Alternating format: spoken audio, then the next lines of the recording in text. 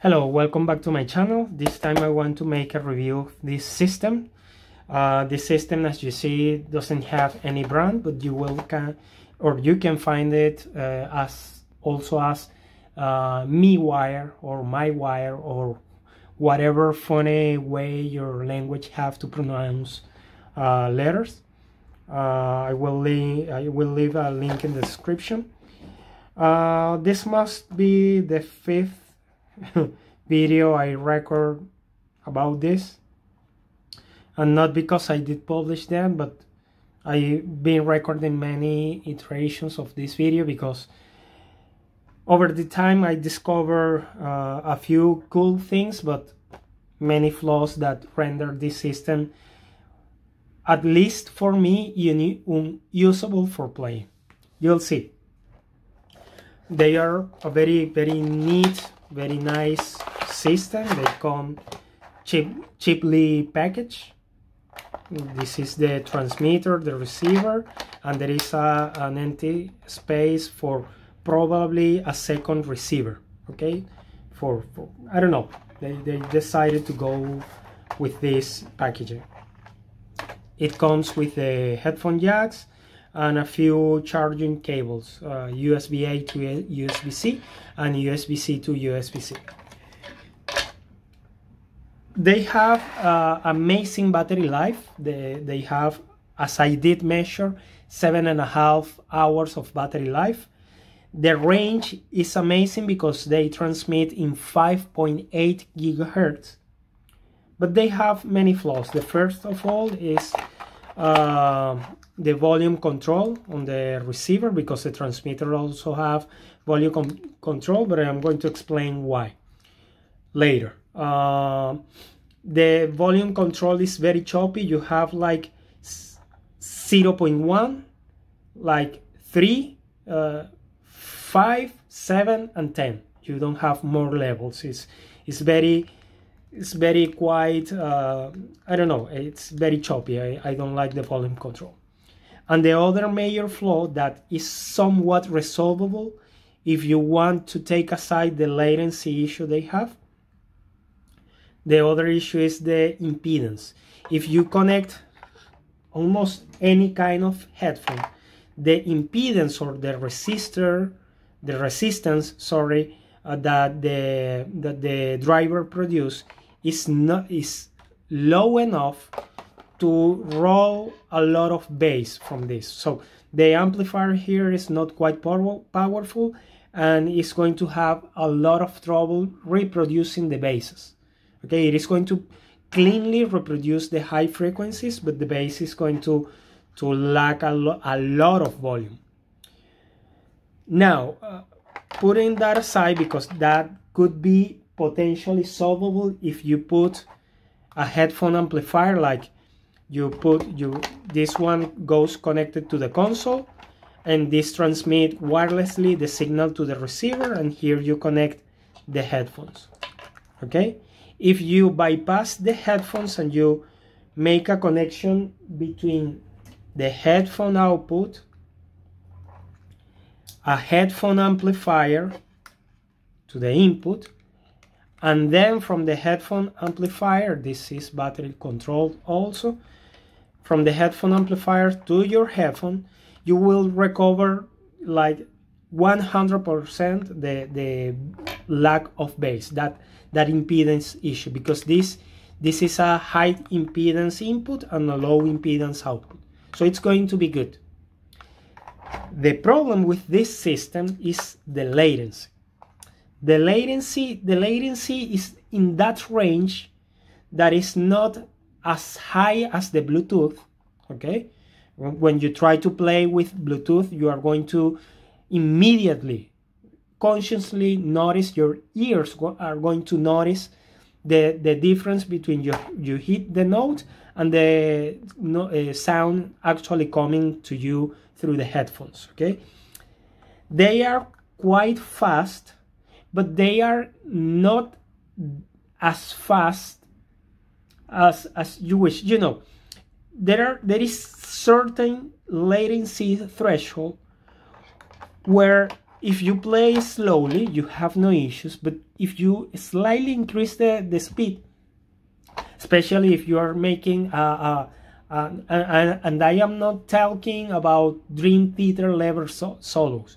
I am talking an immediate, a mediocre, simple solo. If you try to play something slightly faster, you are going to feel like something is off, something is not quite right. It's like if you were drunk or something like that. You will start missing some in between notes. You will feel like your head, your hand weights a little bit more. It's strange. It's that kind of range of latency that you don't notice with your ears, but it's certainly there. And that it's very unpleasant to play with it. Maybe, only maybe over time you can get used to that amount of latency, but I don't like it. Okay, so for me this system is not worth it at this point, after playing a couple of hours with it, or trying to play, because again I was feeling like numb, like something is off. So for me this system is not that good for playing, but it could be amazing for transmitting audio from point A to point B. Okay, maybe you have no, I don't know, maybe you want to reproduce some music with your cell phone, or maybe you want to monitor because you are, I don't know, in charge of the front of house and you want to monitor something, or you are a DJ and you want to monitor the music and the timing or something like that, because the latency is not that high. Okay, it's kind of high for me for playing, but not that high for DJ or something like that, or maybe to control certain instruments coming in and coming out, to, I don't know, listen in your home some podcast, because they have amazing range. They have better range than any Bluetooth. I've been managed to get up to around 50 meters in plain sight, and around 8 to 9 meters even with thick walls in between. The sound is decently good. So maybe you want to be at home, and they are pretty lightweight, few grams. They are weight less than a chocolate, and the battery lasts long. So maybe you want to hear some music, some podcasts, I don't know, things like that. But for playing, I was hoping they were like the solution to those 2.4 gigahertz systems, but they not. They are not. Okay, I have a theory, because I managed to get another 5.8 gigahertz system, and they have a completely different issue in the sound. It's not latency, it's noise. And I have a theory why that is happening, and maybe that is a potential problem of the 5.8 gigahertz. And that's why there are even the brand that I'm going to review later, they went back to 2.4 gigahertz, because maybe there is something, some issue with that technology. So to resume, I'm going to post a few screenshots, because I did manage to record the output of the system at the same time with the output without the system. I mean, I did connect my piano. Bear with me with this. My piano have two main outputs. One output. It have the stereo main output, and it have headphone output. So I did connect the headphone output to here. It transmitted to this one, and this one I connected to my multi-input digital console.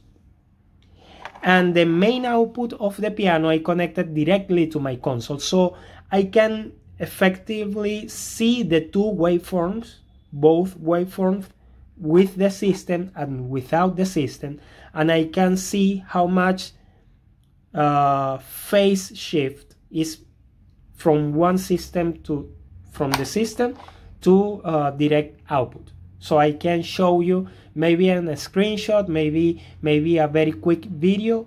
I will show you how much latency does this system have, and hopefully I'm going to do the same with the Nux system, the B7 PSM, I believe, the tiny ones that I managed to get, and thankfully I managed to test also to confirm that the issue is system-wide, is in all of the devices, not in only my system. Hopefully I will make that latency measurement too, and maybe I will start making latency measurements on this kind of systems for you to decide if the latency is enough or not.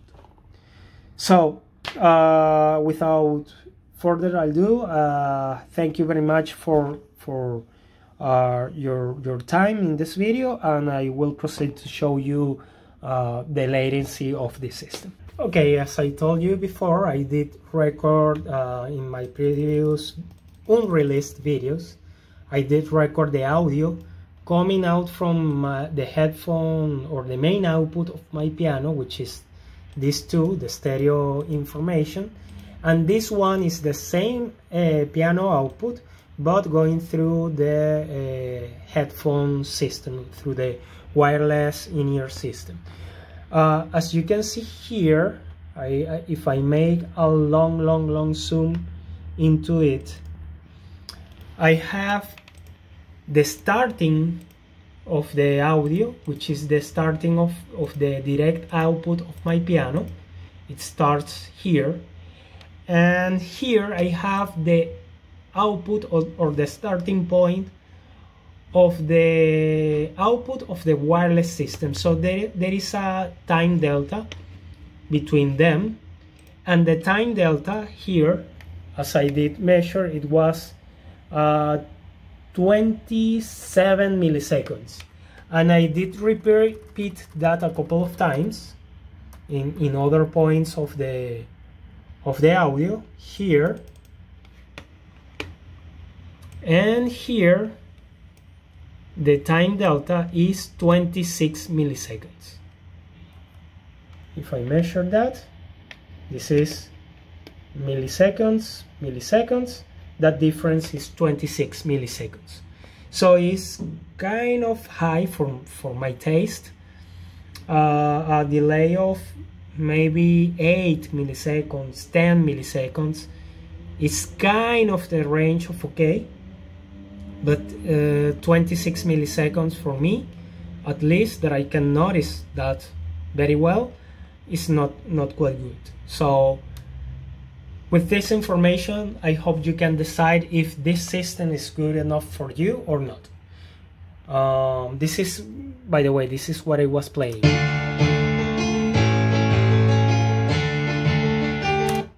So that's both outputs at the same time.